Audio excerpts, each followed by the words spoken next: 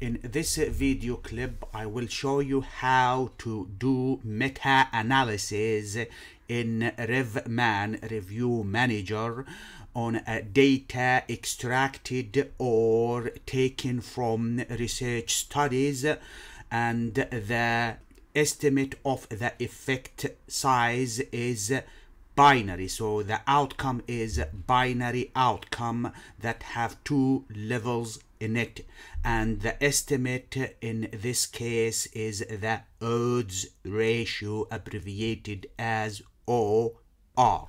In the RevMan, click on the new here icon, and in the new window, next, and then select the intervention review, then click on next and give the review a name. Let's say here meta-analysis for, let's say, lung cancer studies. Click on next and then select full review, and then click on finish, and then scroll down to studies and references. Click on references to studies and right click to add a study. So in the new wizard window here, in which section should the study be created? Included study. Click on next, then enter the author name for each study. In this case, I will just call it study number 1, which is 2013, and I'm going to insert 4 different studies. Click on next, then next. This box is filled with the year of publication. Click on next, then click on next, and then select add another study in the same section, and then click on continue. Give the second study a name, study 2014. Click on next, then next, next, next, and then select add another study in the same section. Continue, back again, study number 3, which is 2017. Click on next, next, next, then another next. Select the last option, continue, and then the final study, which is 2022, let's say, and then click on next, then next, another next, another next, and here then click on what do you want to do after the wizard is closed. Once you have finished entering all the 4 studies or as much as study you have, then click on finish, and then click on references to study, and if you scroll up here, you will notice that the 4 studies are added in this section. Scroll down here to the data and analysis, and then right click on it and add comparison. What name should be given to this comparison? Let's call it MA4LC lung cancer study. Click on next. Then what do you want to do after the wizard is closed? Let's click on add an outcome under the new comparison. Click on continue. Since the odds ratio, which is the estimate of the effect size, is odds ratio, then it is dichotomous. Select the dichotomous. Dichotomous outcome or variable have 2 levels in it: event happening, event is not happening. Click on next, and then let's give outcome a name, MALC odds ratio. And again, there are 2 levels here, experimental and control. Click on next. In the next window here, there are options to select from. Analysis model either can be fixed or random effects. We'll stick with the fixed effect. We'll keep the statistical method as Mantel-Haenszel. And for the effect measure, select the odds ratio. There are options for risk ratio, risk differences. We'll stick with the odds ratio. Click on next. In the next window here, set the confidence interval either for 90% or 95. We'll stick to the default, which is 95% confidence interval for each study, and for the overall confidence interval for the overall estimate of the effect size. Click on next, and in the next window here, select how to sort the output either by study ID or effect size. Let's make it by study ID. Click on next, and then click on finish. An outlay is generated here to insert and input the values or the data for each study. Click on this icon here, and then select all the studies 2013 to 2020 and click on finish. All the studies are listed here with possibility of adding values for experimental and control, event happening, total, and event happening and total for experimental and control for all the 4 studies. Weight will be calculated and odds ratio will be generated based on the fixed effects model with 95% confidence interval and a statistical method of MH. And here there will also be a value generated for the overall effect size or overall odds ratio with the heterogeneity test performed and the p-value for the overall or pooled odds ratio. To start adding and filling the values for each study, select the first study first and then click on the calculator here, and in this section here there are places to add the values for the event in the experimental and the control and the total for the experimental and the control.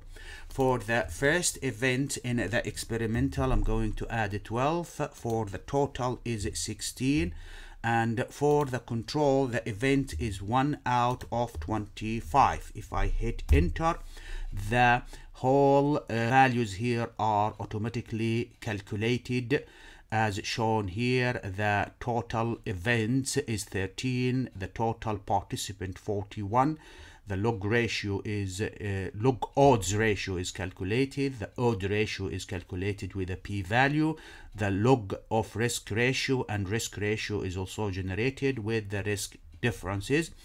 If I click on update table, data table, it will automatically filled here, or I can do and fill the values for the second study by filling values here. For the event is 45, for the total 60, and for the control it is 8 out of 70.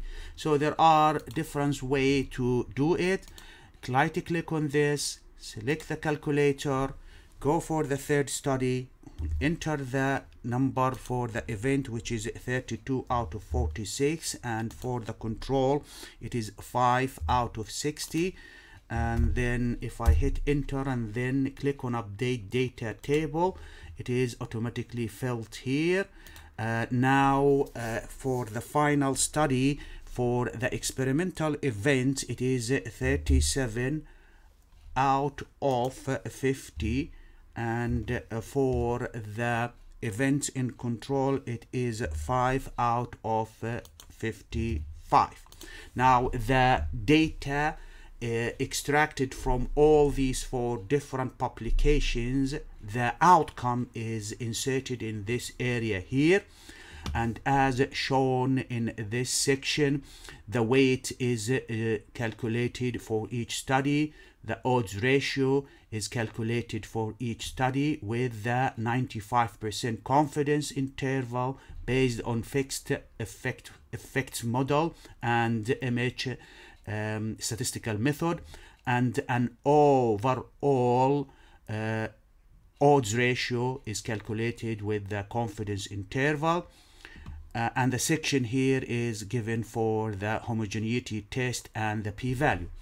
to generate a forest plot. Click on that icon here, and a forest plot is generated for the 4 studies as shown here. On the left hand side, the study name and the year of publication, the event happening in the experimental with the total, and the event happening in the control with the total, the weights, the other values for the odds ratio for each individual studies with 95% confidence interval. The forest plot here shows a scale and a vertical line for one, which is a line of no effect. The each square here represent the effect size, which is the odds ratio, and the size of the square, the blue square, represent the or reflects the size of the samples. The horizontal line represent the confidence interval for each study, and the diamond shaped symbol here represent the overall odds ratio calculated from combining all the 4 studies together, and it's given here to be 27.2, and the confidence interval is calculated. In the third section here, it shows the homogeneity test for variability between studies, and the I squared is 0 and the p-value is greater than 0.05. And for the significance of this observation for the odds ratio, which is 27.2, is less than 0.05, so it is significant. So this is the way to perform meta-analysis for data taken from publications, and the outcome is binary outcome based on an effect size estimate, which is the odds ratio, to do the meta-analysis in RevMan. If you find this video useful, do subscribe to the channel, leave any comment in the indicated box, and activate the notification bell to receive the recent and latest release into the channel of several different video clips, and click on the like icon and share the video link with others, so the channel can expand and improve to include a large scope of different statistical method and how to analyze data using several different statistical packages such as SPSS, Excel, Stata, Jamovi, statistics, GraphPad Prism, GPower, Python, and RevMan. If you are a student or a researcher and you have a data, whether it is quantitative or qualitative, and you want to perform statistical analysis on that data using any of the softwares listed here, whether it's SPSS, Excel, Stata, Jamovi, statistics, GraphPad Prism, RevMan, GMP, Python, then do contact me to arrange for either a one-to-one private tutor session or a training course on any of these statistical packages. My contact details are given here, so don't hesitate to write to me or email me if you need a private one-to-one tutoring or a training course.